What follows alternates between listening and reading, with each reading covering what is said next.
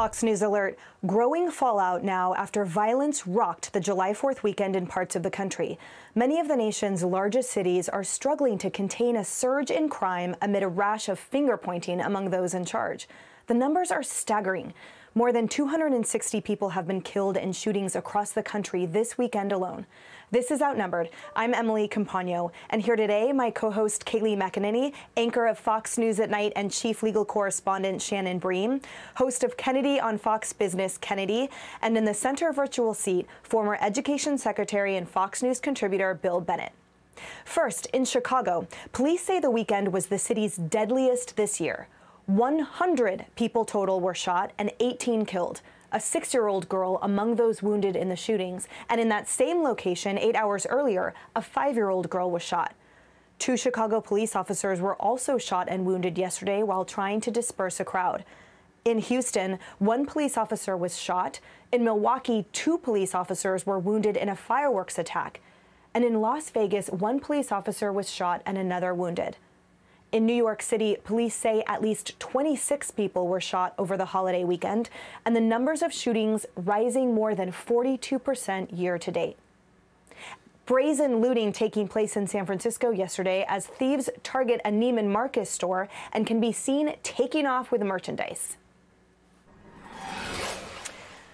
Mr. Secretary, I'd like to start with you on this. These numbers are frankly staggering.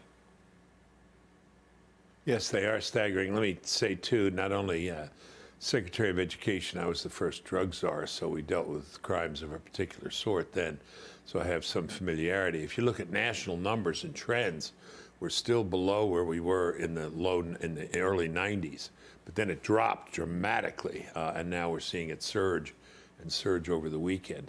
There's a particular character to these crimes, however, I'd point out. One, they are blatant. You used the word brazen.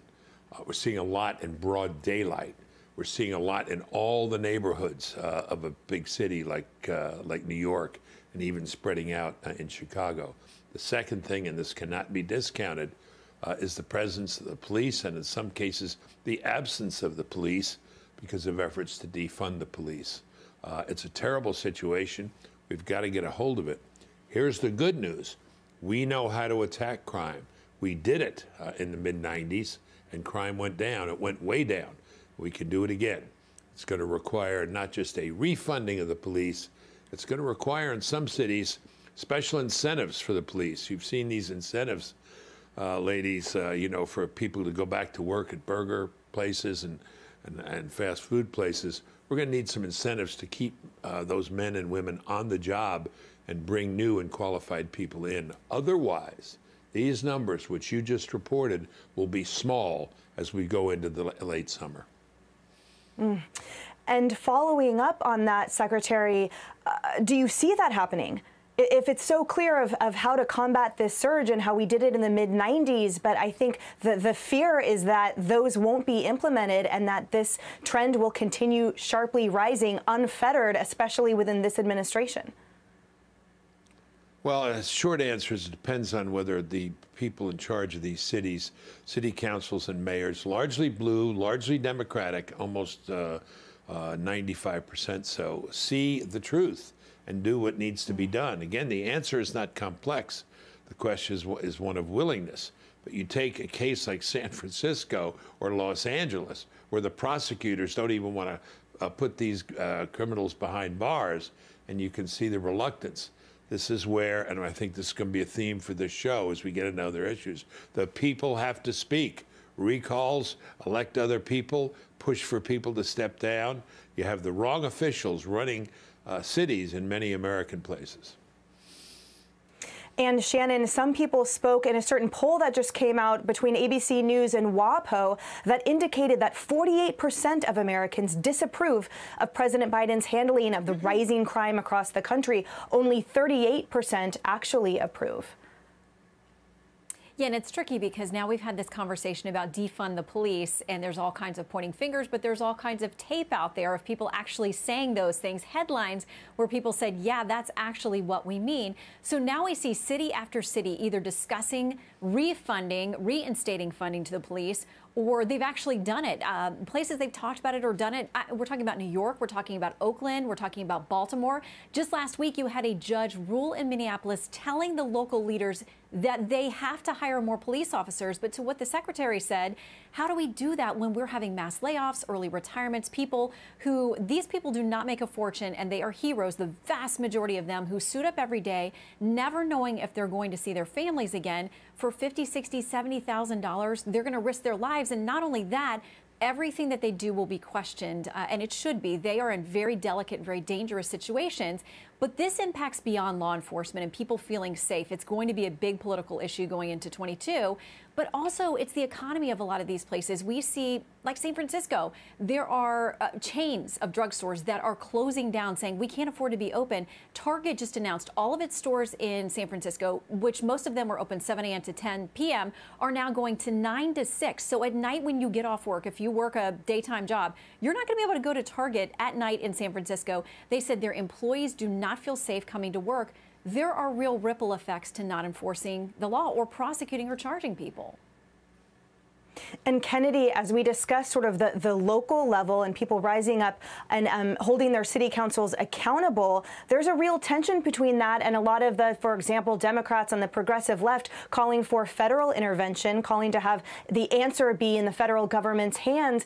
And a lot of that, too, will play out in Congress as people leave these major cities to smaller suburbs, smaller communities outside these metropolitan areas where crime is enforced or the laws are enforced, where law enforcement is appreciated, and where people see that they have more control over where their tax dollars are going. Yeah, and you bring up a great point, Emily, and the Secretary touched on this a little bit. It's the city councils. It's not necessarily the mayors. It's the city councils in places like Minneapolis and Portland that have a real activist agenda and far less accountability because it's a group of people. So the accountability is sort of dispersed throughout them. So, you know, they come in with these platforms and they are driven to impose this super progressive agenda, which is clearly making these cities less safe. And it is throwing law enforcement and policing and even, you know, basic livability completely out of balance. And what we have to find is, instead of an agenda, we have to find a good balance where people can coexist in cities large and small together. And I want to go back to something, it was a point that Shanna made last time we were on. And this is something that I think is critical. It is a basic respect for life. It is a basic decency. And how do we go about bringing that back? That's part of the balance. That's part of the critical balance. I'm not sure, but that seems to be the missing element here. And with this further radicalization of city councils, there is a greater disconnect. So we have to reconnect. And, you know, of course, it starts with parenting. It starts with families. It starts with how, you know, we all interact with each other on a day-to-day basis. But we do have to get back to something that will keep us together instead of dividing us apart. And Kaylee, where is the media on all of this? Yeah, it's a great question. The media has largely ignored this issue, and I hope that we see some media scrutiny of the Biden administration's role in this and the left's role in ignoring the defund the police movement, or propelling it, I should say. But, you know, we'll see, because we see in polling that this is a 2-decade high of concern for crime in people's cities. So a 2-decade high of concern. And I hope the media's lens moves to reflect this. It was a year ago today that I stood at the White House podium, and rather than getting questions about the deaths and the slaughter in our streets, which also happened last 4th of July, I got more than a dozen questions about the Confederate flag. And I ended the briefing saying, you know, where were the questions about the children dying in the streets? Where was the question about Sequoia Turner, who we just passed her year anniversary of her passing, an 8-year-old girl in Atlanta who was slaughtered in the car with her mother? Her dad said this: they say Black Lives Matter. You killed a child. She didn't do nothing to nobody. Where was the questioning about her life that has propelled for a year? We now know more than 149 kids have been shot in New York alone. These are the kinds of questions I hope are raised in the briefing today. I'm not hopeful because we know this is an issue where Biden's not doing too well on, only 38% approve. But I hope we have a press corps that finally asks some questions on behalf of these kids and other innocent victims. Hope so, too. Mr. Secretary, final thoughts. Yeah, well, just one thing, talking about press conferences, the White House, a couple of weeks ago, Peter Doocy asked the press secretary, what's her name, Jen Psaki. Jen Psaki. You know, what about, you know, how come no Democrats speak out against, you know, defunding the police? How come they're all in favor of defunding the police, or you can't find a Republican? She said actions speak louder than words. Remember that? And there's all this money going out. Well, in response to Shannon's question, let's use some of that money. Raises for police, incentives for police to stay on the job, incentives for people to get in. Otherwise, we're going to have a worse weekend in August and September than we had this past one. Just a warning.